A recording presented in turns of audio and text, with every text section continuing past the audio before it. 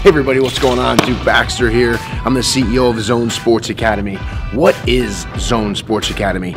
Zone's a 28,000 square foot indoor baseball and softball training facility, and we train players of all ages and skill levels. Whether you're trying to hit the ball for the first time, you're trying to throw your first strike, you're trying to make your first team, or you have aspirations of playing in college or even professional baseball, this is the place for you. 20 years later, we've got 14 instructors from hitting, fielding, throwing, baseball, softball. We have performance coaches.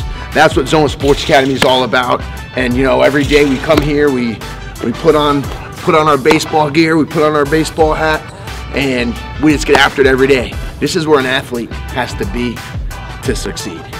Right now I'm actually practicing because there's something that you know, infielders do. They really have to work on their handball exchange and, you know, catching the ball and getting the ball out real quick. And we're always working on ways to quicken that exchange, because when you have to turn a double play, you have to get the ball from your glove to your hand as fast as you can. So I'm just using a pitch back. Burbank Sportsnets has a pitch back. I'm just working on different ways to, you know, deflect the ball from my glove to my hand so that I can be quick with getting the ball out as fast as I possibly can. So when you're turning a double play or you're working on a relay, I found this glove. I don't even know it's an Easton glove. I have a brand new Rawlings customized glove. I just grabbed this one from the box because sometimes the challenge is real. You know, a lot of people say it looks fake, and it does look fake because it happens so fast. You know, so I had a comment the other day, the guy's like, that's not even practical, that's not even real, that's not even something that you do in a game. Well, you know, if I'm sitting here going like this, and I'm messing around doing crisscross and working on that, yeah, that's just goofing around. But when you're really trying to work on making it practical, never in a game have I made a mistake or missed the ball or made an error doing this.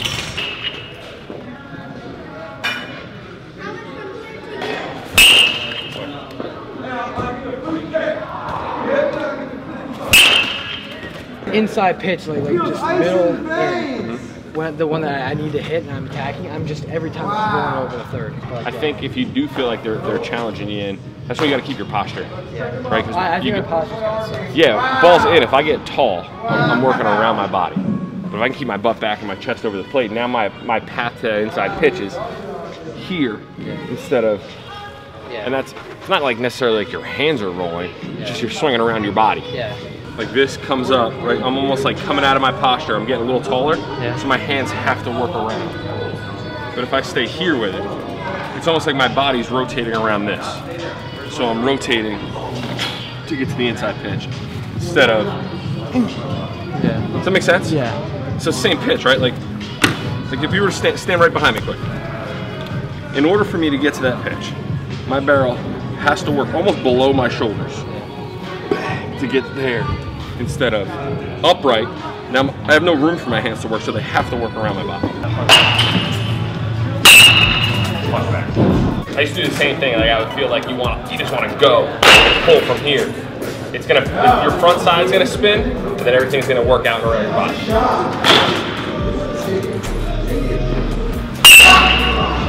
You're a fast middle infielder. You can run. Your game is backspin, line drives, middle, doubles gap to gap. It doesn't have to be like, oh, I'm gonna hit this ball 98 miles an hour and try to hit a bomb right here. It's not you. I remember being in the minor leagues trying to keep up with our big first baseman that was 6'5", 270. Yeah, it's not me, and it's not you. You're a fast middle infielder. Your game is backspin, line drives all over the field. You'll run into some balls, but especially in like a 2-0 count. Don't turn into Josh Donaldson just because it's 2-0 all of a sudden. Like, be the best version of Christian Moe and just 2-0 fastball, cheap fastball, and going backside double. The drill we're going to do now, we're going to take your glove off. We got to catch 5 in a row somehow, some way. It's just about, you know, kids learning the game of baseball, having fun playing the game, enjoying their time here, getting a little bit better every day. Because what a lot of kids don't realize is that baseball is like such a slow growth, and a lot of kids give up because they think they're just going to get better in one day. And just enjoying themselves, getting to the next circle, really working on hand-eye coordination, and let's go! Oh my, are you out of breath? So this is going to split the railroad tracks. These two are going to get the inside part of the railroad tracks. See that? So now when we throw, feel the fingertips coming off the seams. See that? Give it a pump. How long have you been working here for? 5 years. This is the best place to work because it's a brotherhood around here, right? We all love each other.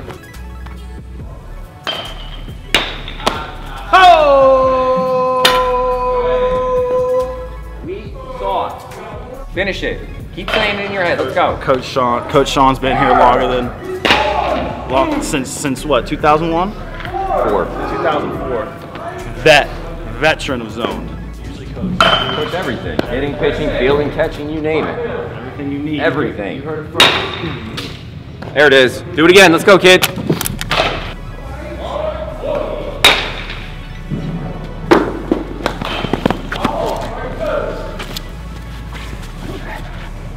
Ow!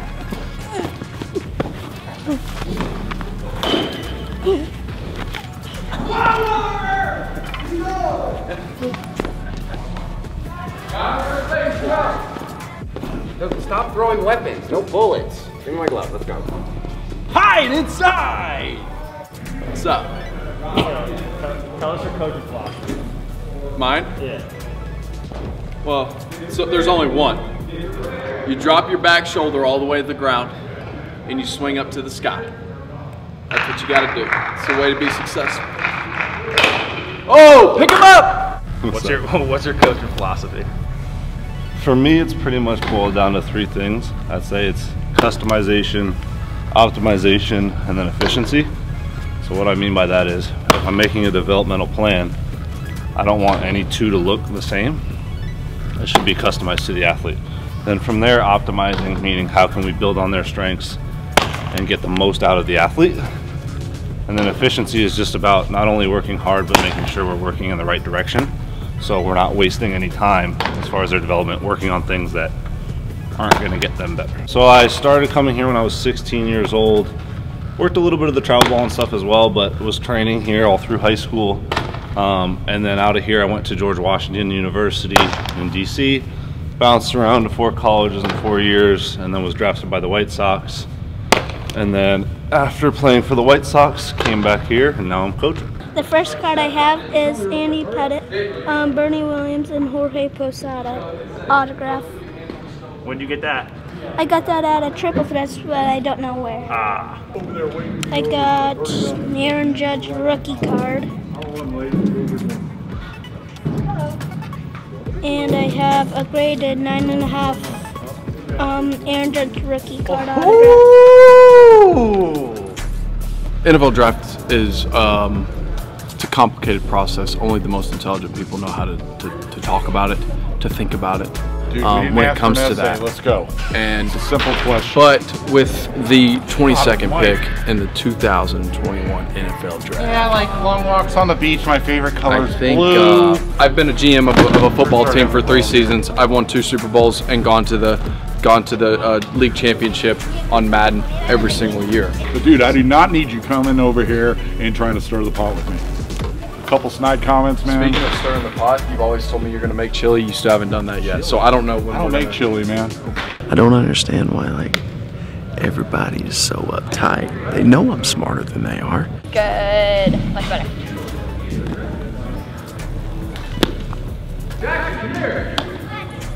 On the line drive, 2 hands, thumb to thumb, so we can transfer that. Seamless transfer? Yep. Coach Carissa, how long have you been playing softball for? I've been playing since I was like 5 years old.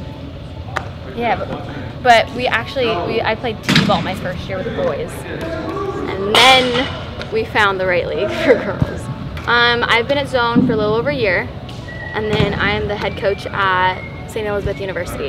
What do you strongly believe in coaching?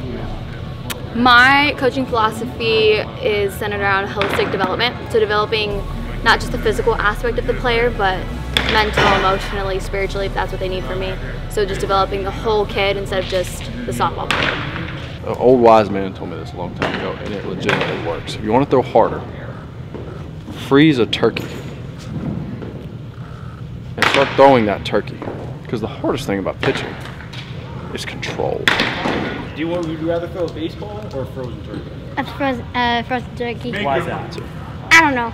I don't think he could have given a better answer. I got like a lot of plays forehand, Yeah. and it was like good. Fine. They were fine. Yeah.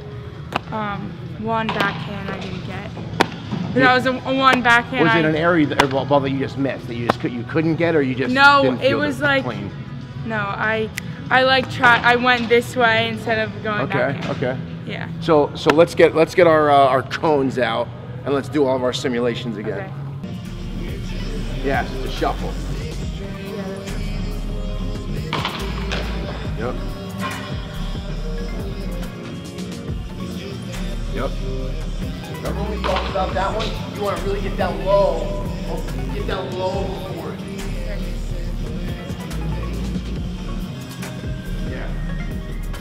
Now attack the one in the middle. That's a forehand that you're going to bust through. Now we're going to do the hard cross. I feel like I'm stabbing at it.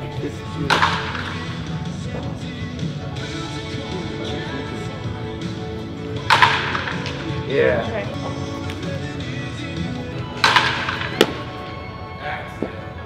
Now the soft one you got to.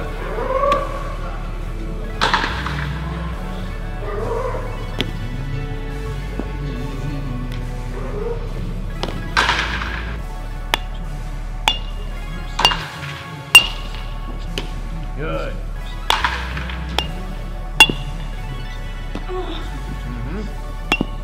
Oh, you got it. See? Not everything is perfect. Palm up, and once you go, you want to lead with that. That's going to keep you down low. Because there were some of the shots that I was watching when we were doing the videos, it was like that hot shot to your backhand was like this. You can see my gloves up, and now it's boom. You want to get to that same position, and it's this. So whatever my move is, my glove's going, oh, my glove's down. Now I'm always working up.